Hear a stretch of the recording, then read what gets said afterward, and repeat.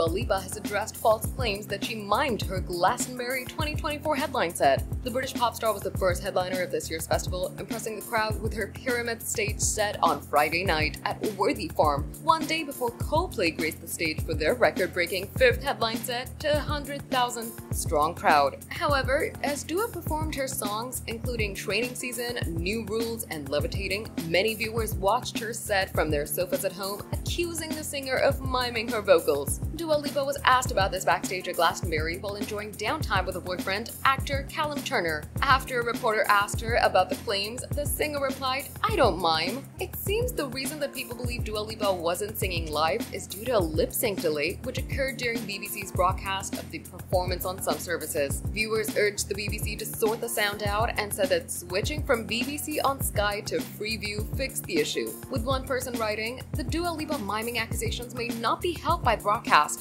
BBC on Sky appears to have lip-sync issues. Just switch back to Freeview and that's gone." Dua Lipa's performance, which was hailed as more than mere spectacle, followed an acclaimed yet overcrowded Sugar Babe set, as well as performances from an eclectic lineup. Subscribe to our channel for the latest on your favorite celebrities. Like, comment, and share, and don't forget to press the bell icon for notifications.